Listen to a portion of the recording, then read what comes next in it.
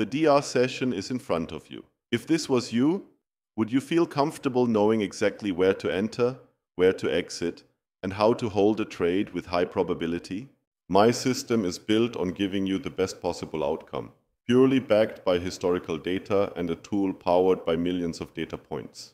Today I will show you how combining the DR basics with just a few data insights can completely change your trading decisions, whether you trade Forex, futures, commodities, crypto, or bonds. Let's get started. This is a Tuesday on USD/JPY and we're focusing on the Forex market. Why this pair? Because based on historical data, it has one of the highest success rates in terms of defining range true sessions. What does that mean exactly? Whenever a 5-minute candle closes outside of the defining range, for example, below the defining range low, price rarely closes on the opposite side of the range within the same session. These statistics are based on over 1,400 DR sessions, and that's a major edge, a clear statistical advantage. The aftermarket defining range opens at 7:30 p.m. and closes at 8:30 p.m. New York time. Those defining range levels now remain valid until 2 a.m. Immediately we see a large gap between the opening and closing price, and since the close is lower, that first hour finishes red. And here's where it gets significant.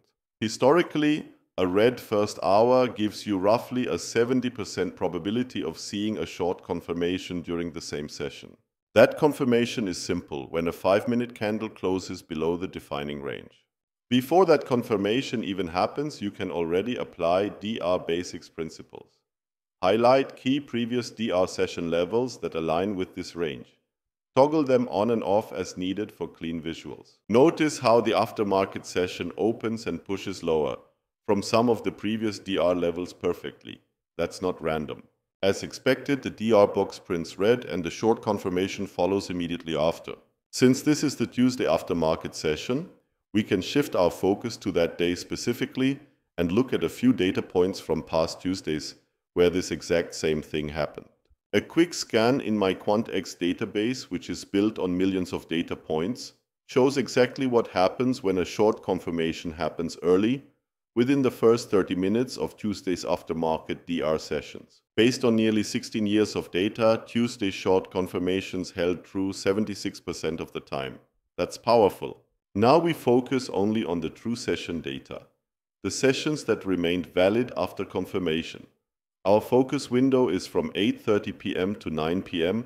since we're analyzing short confirmations within the first 30 minutes. The time and price approach focuses purely on three things: the retracement time, the retracement price area, and a high probability target. This framework is simple but extremely effective, especially combined with the DR basics. Let's start with maximum retracement time data. It tells us when the maximum retracement happened during the session. The white line in the distribution marks the median time. And for this approach, it's also the cutoff point. No trades are taken after 10:30 p.m. Simple rules build simple frameworks. Looking at the distribution, you will notice a spike between 8:45 and 9 p.m. That's when maximum retracements happened most often. By selecting this window, we've now narrowed our entry time window to 8:30 p.m. to 10:30 p.m. and the data automatically adjusts. This allows us to identify high probability retracement areas and high probability target zones for that time window only. It might sound complicated at first, but trust me, once you backtest this, it becomes second nature. Your brain gets trained to recognize these frameworks instantly. Next, let's analyze the maximum retracement distribution itself. Most of the time, price retraced between 0 and plus 0.09 inside the range. 50% of sessions retraced as deep as minus 0.3, and by minus 0.7, nearly 70% of retracements were already completed. So here's how we structure it for high probability areas. The high probability entry area, plus 0.09 to minus 0.1 inside the range. Possible stop loss level, minus 0.3, covering 50% of historical retracements. Second entry area from the mid at minus 0.5 down to minus 0.7, which is the 70th percentile. Now with entry zones identified, the final piece is, where did price extend most frequently? The maximum extension distribution answers that. Two data points immediately stand out.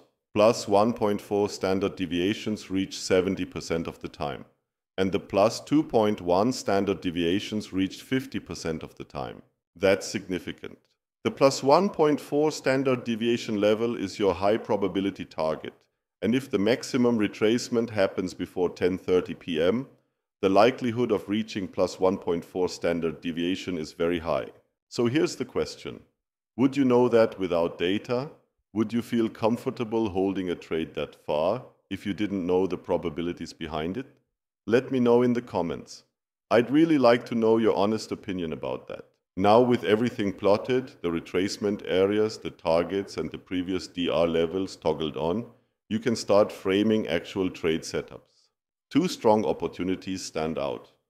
The first near the lower retracement area, aligned with two previous DR levels, and the second near the retirement setup area, also overlapping a DR level. For the first position, the stop can be placed at minus 0.3, covering 50% of retracements.